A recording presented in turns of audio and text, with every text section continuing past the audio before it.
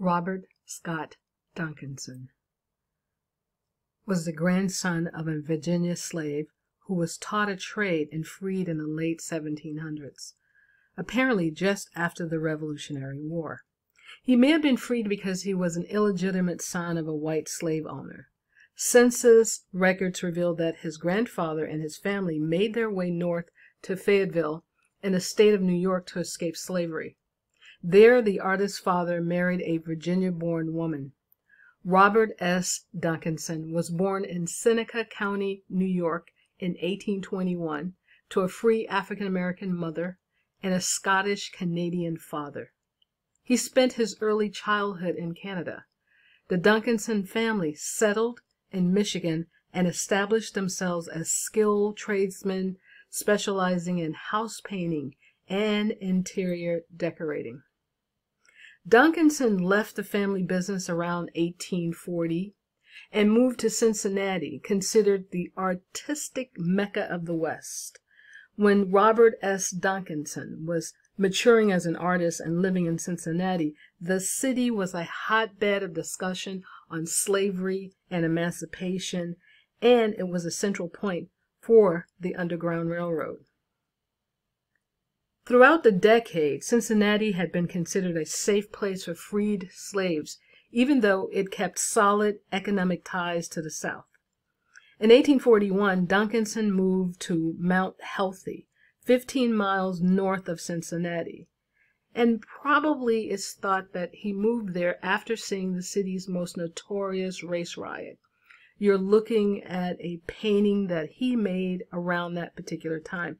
This is 1841, roughly, and the name of this painting is called Mount Healthy, Ohio. So it gives you a little bit of an opportunity to see his early style.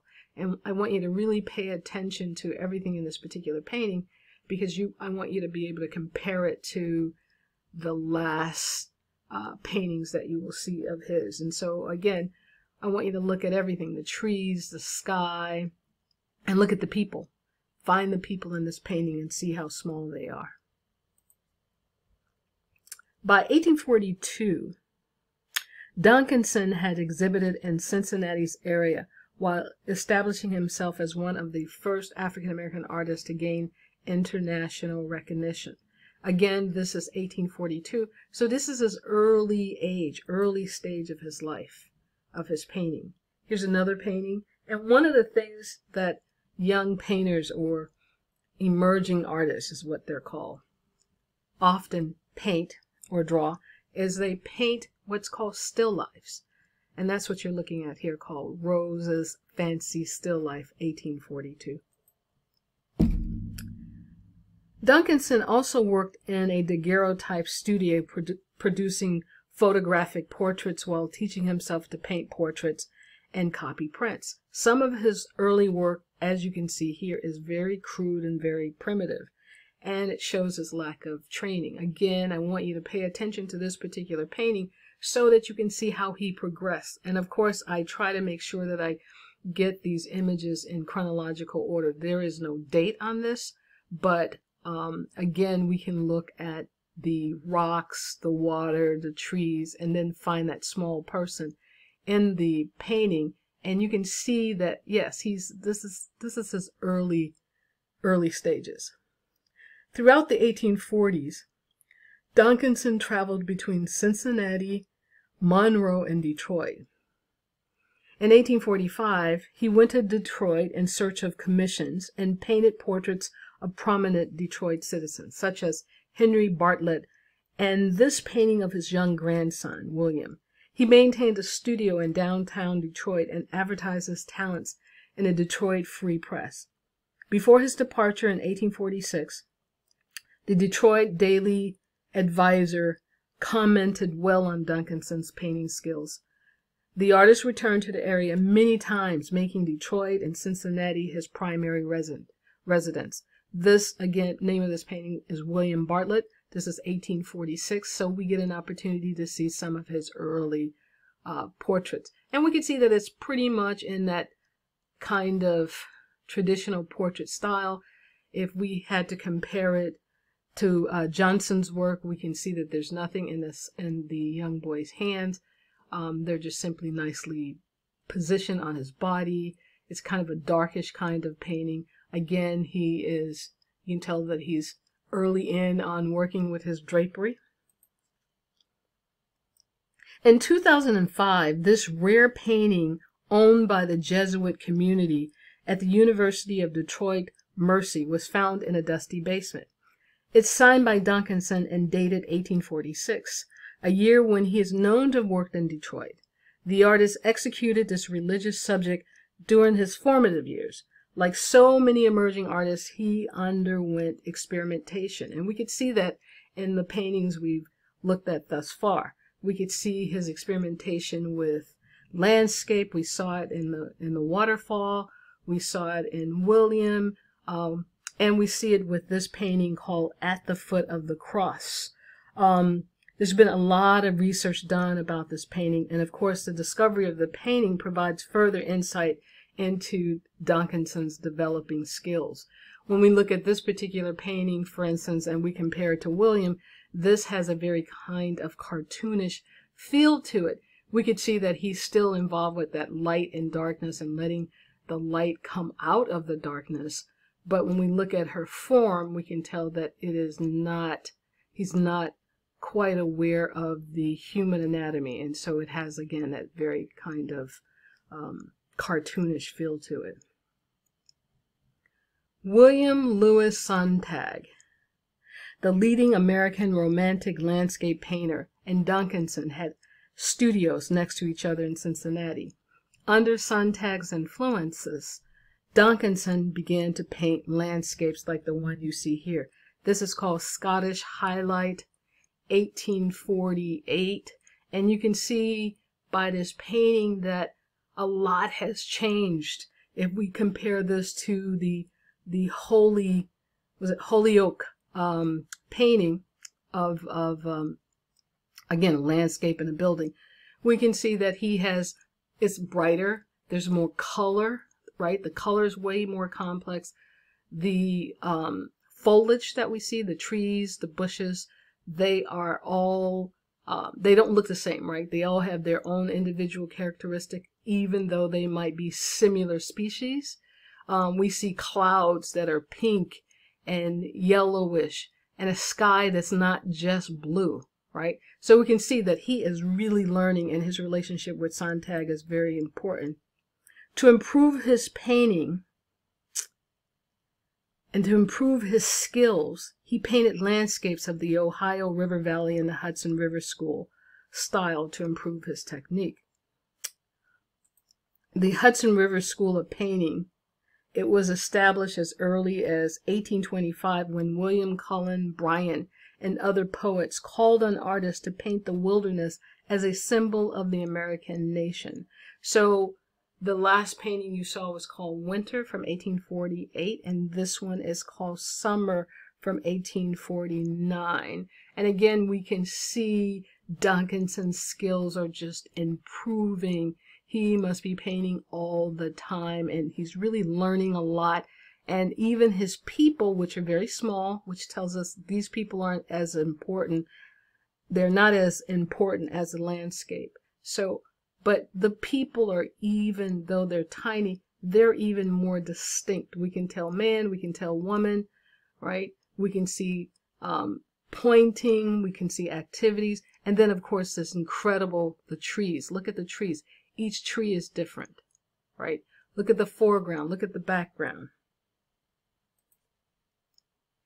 We have to remember that Duncanson is a self-taught artist who relied heavily upon commissions from wealthy Cincinnatians and abolitionists, especially this man called Nicholas Longworth, Cincinnati's major art patron and lawyer. This was painted in 1858. This is a life-size portrait of Nicholas Longworth, one of the wealthiest entrepreneurs in the country, who helped establish Duncanson's career through large commissions such as this one. By 1850, Longworth described Duncanson as, and I quote, one of the most promising painters and a man of great industry and worth. The commission involved a suite of 8 landscape murals that was rediscovered in 1930 under layers of wallpaper. The murals were created on the walls in the foyer of Longworth House, Belmont, now the Taft Museum of Art in Cincinnati, Ohio. Duncanson's creatively combined the elements of American mural decor with European pictorial wallpaper and contemporary landscape painting. Wealthy Americans wanted to imitate frescoes that were found in European estates to denote their social status. Each of the paintings that you see here measure 9.5 feet by 6 feet, and they are all framed by a painted scroll meant to fool the eye. Together, the 8 paintings are the largest and best existing pre-Civil War domestic mural decorations in the United States. Patrons like Longworth felt at ease with Duncanson's Hudson School river-derived landscapes, and specifically enjoyed the lack of overt attention to racial issues within his work. After completing the murals, which challenged Duncanson's technical capability because of their vast scales and complexity, the artist's career was formally launched. He then opened up his studio. Duncanson's still life paintings are rare. Only 7 canvases are known today. From 1848 to 1850, he created paintings for the home of his patron, Nicholas Longworth. Longworth was not only a lawyer, a significant patron of the arts, but one of the finest horticulturists in America. He played a major role in the commercialization of grapes and the cultivation of strawberries. So you can imagine this still life from 1849 shows a painting owned by a very wealthy person who could own these various fruits, which would have been considered very exotic at that time. Duncanson exhibited his fruit still life paintings at state fairs and art exhibits in Detroit, Cincinnati, and New York during the late 1840s and the 1850s. None of Duncanson's still lifes focuses on grapes. Instead, they're painted in the fashion of most still lifes of that period. He included a variety of foods. He has apples, grapes, oranges, raisins, nuts, pineapples, and honeycombs. The last 2 items were considered really exotic and often were included in Victorian still lifes. In the South, for instance, the pineapple was a symbol of hospitality. So again, as I said, if you went into this house and saw this particular kind of painting, it told you that the person who owned this painting was a very wealthy person because they were able to have these fruits. They were able to give these fruits to their painter, to the person who made this painting, right? They could provide these fruits for them to paint. And these fruits would have been growing, they would have been grown in different parts of the world, right? Pineapples at that time were not grown in the U.S. So that would have been, the pineapple would have been an exotic thing that you didn't see quite often.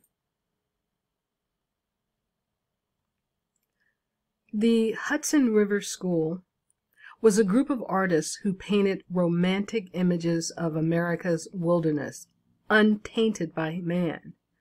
Like this large, calm, serene painting entitled Blue Hole and or Floodwaters. The sky is cloudy and reflected in the pond. A closer look reveals several fishermen in the central foreground. This picturesque area is in what is now part of John Bryan State Park near Yellow Springs, Ohio. This is considered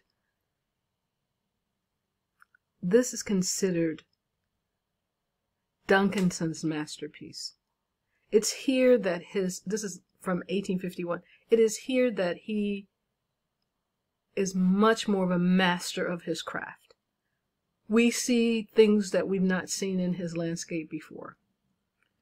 I've talked about the trees, but one of the things that he has dealt with, and they talk about it in your textbook, it's what's called aerial perspective, where he gives the feel that there is space, or deep space, further in the back where the trees and the clouds meet. There's this kind of fogginess, right? We call that aerial perspective. It's not clear. It's kind of out of focus, right? So he becomes aware of these techniques that landscape painters utilize to create the vastness of the landscape. But that's what the Hudson River School is about. The type of paintings that artists make in this particular style, the landscapes are grandiose landscapes where if there are people in those landscapes, they're very tiny, like the ones that you see here. And again, I would say to you that he's involved in this style. He's aware of this style. In all of the paintings we've seen where there's a landscape and there's people, those people have improved, right? They have some sort of characteristics. But again, we don't look at them. We have to kind of, find them. You have to look at this painting long enough to find these people. They're insignificant. The most important thing in this type of painting is the environment, the landscape, the trees, the water, this beautiful organic thing. And Duncanson has been able to capture this. He's been able to capture this. I was trying to remember, I think the other thing about the Blue Hole, if I'm not mistaken, is that it was part of the Underground Railroad. Somehow I sort of remember that it being some part, it's having this reputation for black people, right? For people who were enslaved, that they knew about this particular place. And so it was part of, of the Underground Railroad in some way.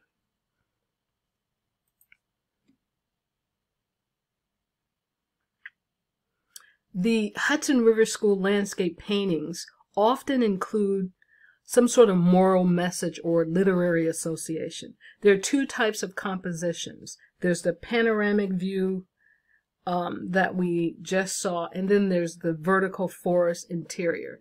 And those are the two types of compositions that the Hudson River School artists use for their landscapes.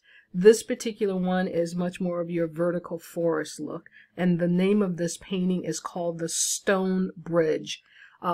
And for those of you who've taken modern art history, when you look at the Stone Bridge, hopefully it would remind you of some of the Impressionist painters and Realist painters like Manet, right? Who made paintings about the stone bridge, or there was some sort of stone bridge, water and bridge in it. The thing that's fascinating to me about this particular painting, again, is the atmosphere.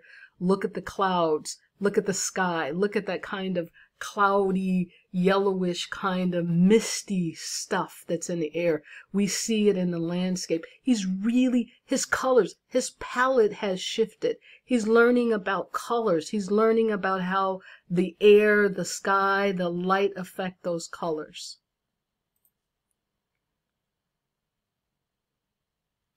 Luminism is another form of the Hudson River School. When the sky consumes a large part of the canvas area, the painting shifts from this sort of theatrical narrative to symbolism. And we see it again in this particular painting called Landscape from 1851. There's a certain kind of illuminating sky. We can see that he has it also seems to me that in this particular painting, for instance, that maybe he is relying on his source material. This looks like that he wasn't there at that particular place, but that he's looking at some sort of print. And I say that because this is 1851 and his trees look very similar to his old trees. They don't quite look as natural. The mountain in the back doesn't have a natural look as some of his other paintings. And I want you to pay attention to that as well. It's a little flatter the colors are not as richer. Many believe that Duncanson's paintings had a double-coded message for both black and white, as the blue hole for blacks speaks of freedom. In 1849, George M.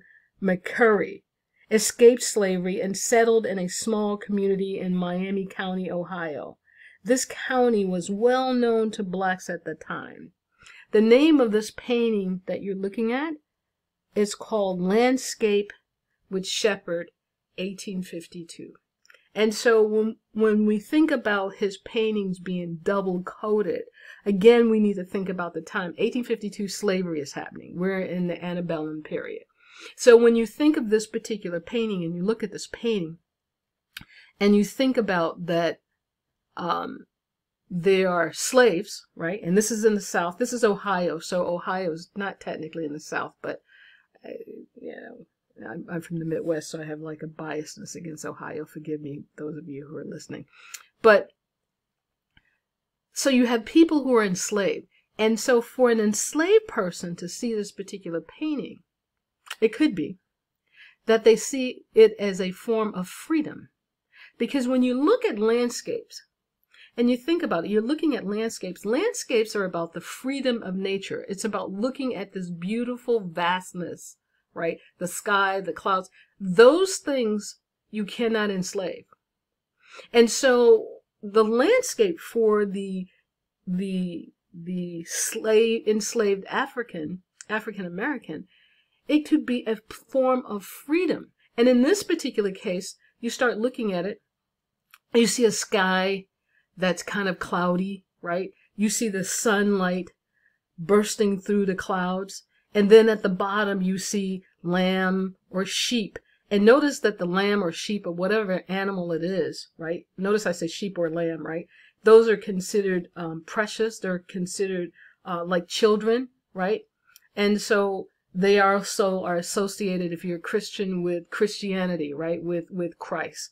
And so if someone is religious, for instance, and they see this, they could think of these lambs as a form of freedom, of youngness, of newness, right?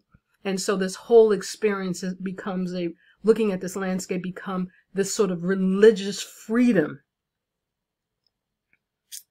Again, this is called Landscape with Shepherd, 1852.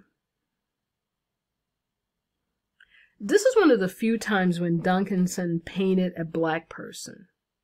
Abolitionists were inclined to commission works specifically about African Americans. Harriet Beecher Stowe's novel Uncle Tom's Cabin was written in 1852. It was very popular in the anti-slavery community. Abolitionist James Francis Canova commissioned Duncanson to create the painting Uncle Tom and Little Eva. Critics focused on the subject. One Detroit Free Press called the work Uncle Tomitude. Even Duncanson said he was uncomfortable with the subject. The subject was attractive to the antebellum whites, that slaves loved their masters more than their families. And you may say, if Duncanson was uncomfortable with this theme, why did he paint it?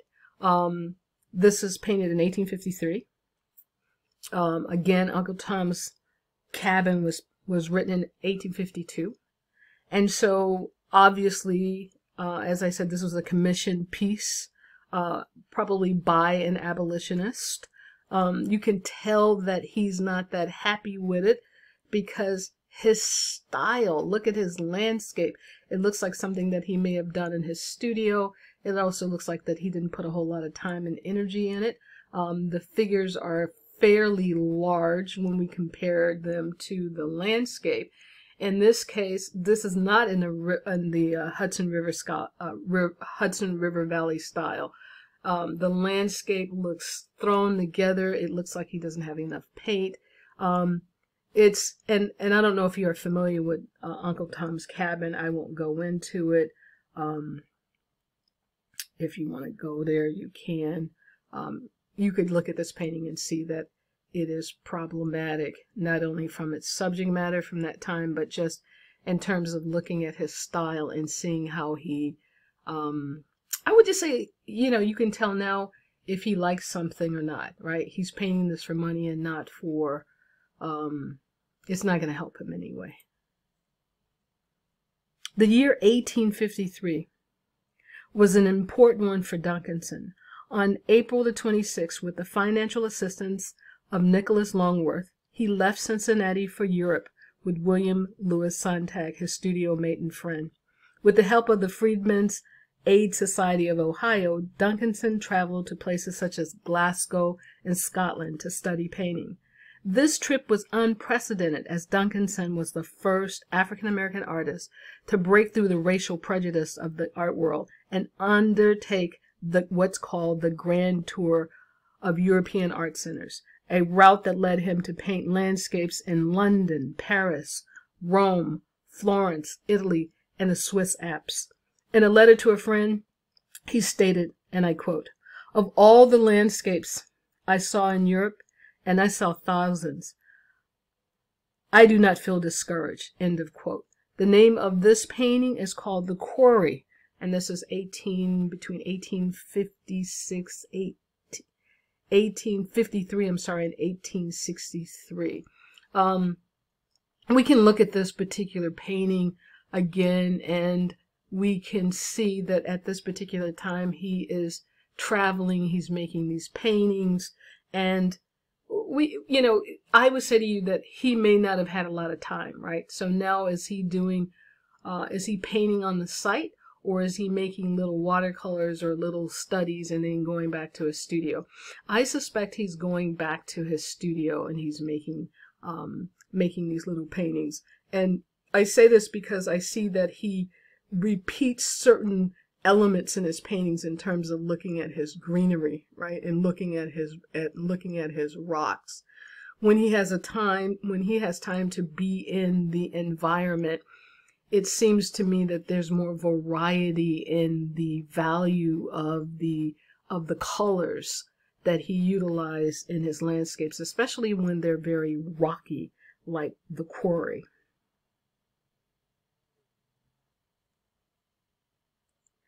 Once back in Cincinnati, around 1854, Duncanson made a living by retouching and coloring portraits by James Presley Ball, the black daguerreotyper who owned the best-known art studio in the Ohio River Valley.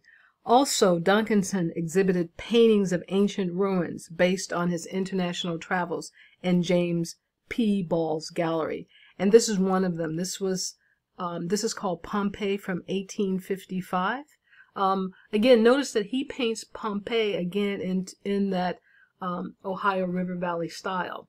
We see the landscape, again, is really important. And then we have small images or small views of the people as well as the ships and boats. So they're not important. What's important is the Mount Vesuvius, who's smoking in the back, as well as the ancient artifacts that we see here at Pompeii. Duncanson also began painting portraits of prominent white abolitionists from Detroit and Cincinnati. His portraits include James G. Barney, editor of The Philanthropist, an abolitionist newspaper, and of Lewis Case, who was an abolitionist senator from Michigan. This is Freedman Gary, and this is from 1856. The interesting thing to me about this particular painting is I noticed that the hands of this Freedman are very similar to William's hands. In this case, notice he has something in his hand. He has a document in his hand, and we could see that Duncanson utilizes some of the same tricks that Johnson did. And we can notice this in the background. We have this kind of fake background setting of books, right? And then the window. So we're looking at all these symbols around him that talk about him being a learned kind of man. Duncanson's subjects came from diverse sources, such as literary, biblical, and of course his travels. The name of this particular painting is called Remembrance of a Scene Near Arabach, and this is from 1856. Again, this is from one of his trips, his visits. The other thing that I need to talk a little bit about is Duncanson's own internal voice, right? So when we look at this painting, right, I think that the other part, that Duncanson himself is obviously getting something from this environment. He is in this environment. It's 1856. Again, this is the antebellum period. This is the time of abolitionists talking about slavery, talking about how horrible slavery is. And then you have people enslaved. And so he has all this energy around him. So it seems to me that he escapes into the wilderness, and the wilderness becomes his temple, right? It becomes his place to learn, right? And so when we look at these hills, the trees, the light in between the clouds, right? That's always been symbolized in Christianity as God, right? God is talking to nature, or God is nature,